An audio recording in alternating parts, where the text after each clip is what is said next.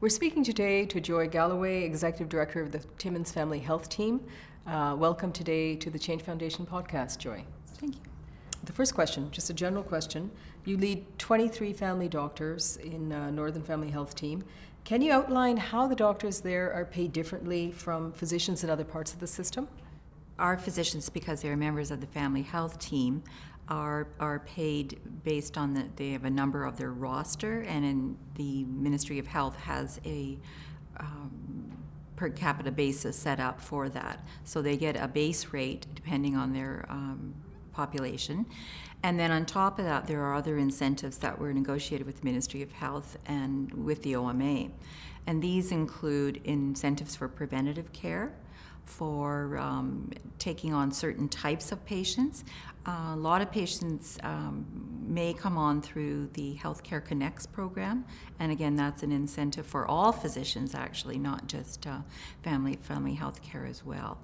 So some of those incentives certainly help. There are incentives as well for perhaps diabetic care, certain levels of care that are required, smoking cessation. Some of these are offered to fee-for-service physicians as well, but those are certainly offered to family health team physicians. So these are based on government priorities on preventive care? That's right. So secondly, in terms of funding, what are some of the aspects of the family healthcare team model that work against realizing the full potential of family health teams? And we realize that they're new still. For example, some doctors are paid bonuses, but other members of the team, like nurses, may not. It has been suggested that the bonus or the incentive payment go to the family health team itself.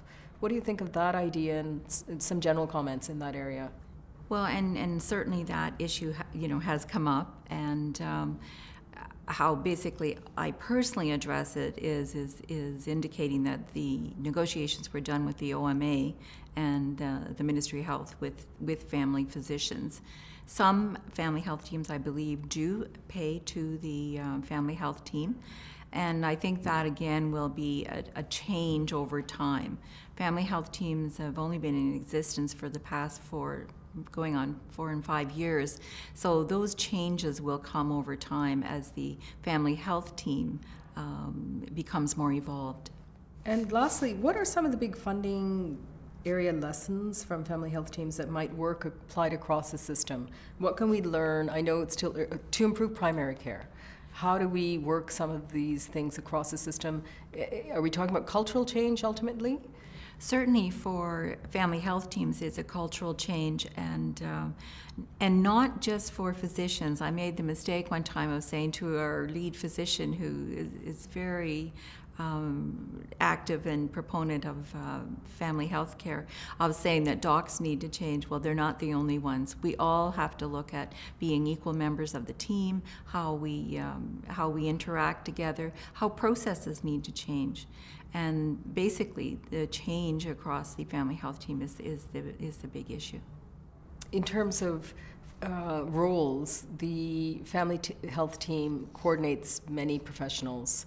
But in order to make that role, what you're saying is to make that team work even better, you have to have integration across parts of the system as well, right? In order to make that care continuous across a continuum? And I think that's an element that family health teams are just starting to get into. And each family health team is going to be a little bit different depending on their integration and even their local environment at the same time. Certainly, we try and get involved. We have a community advisory committee that we get the rest of the population or other agencies involved to give us input into how we're doing.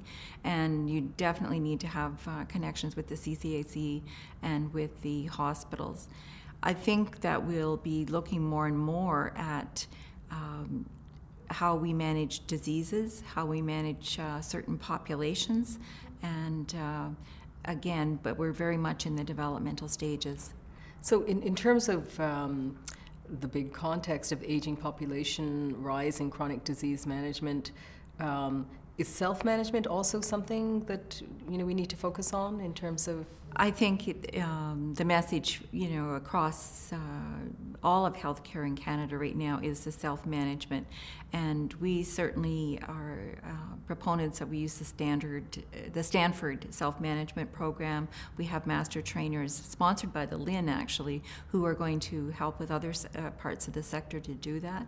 Patients need to take responsibility. We've done some focus groups with clients, and they actually appreciate being responsible and taking care of their own health. That is a big change. As much as we talk about the changes that need to be in healthcare, there needs to be changes in our clients, patients as well. Thank you for being in the Change Foundation podcast today. Thank you.